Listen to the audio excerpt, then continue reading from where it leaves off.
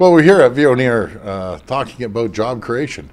What a great facility this is, great company. They have potentially 300 jobs they're going to be creating, and that's what we're all about, is creating jobs and prosperity for people and for companies, and we're just so excited to take a tour here.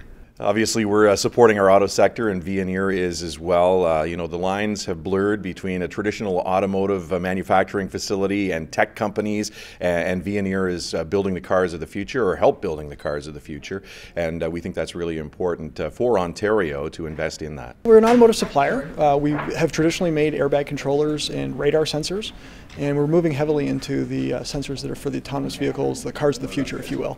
Really putting a focus on our safety heritage and driving that knowledge into these new sensors that will be critical for the future car. Over the next coming years, we predict, based on current market conditions, that we'll grow an additional 300 jobs on top of the almost 750 that we have today. The job creation incentive is a great tool that's available to any company out there that's going to create jobs by allowing them to write off the value of their capital investments, and that's something that we heard directly from business that they wanted.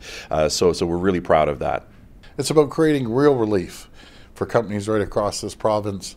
They have an accelerated tax write-off, so they'll be able to write off any capital equipment that they purchase down in the U.S. You'd be able to write, if you bought a new press, write it off right away.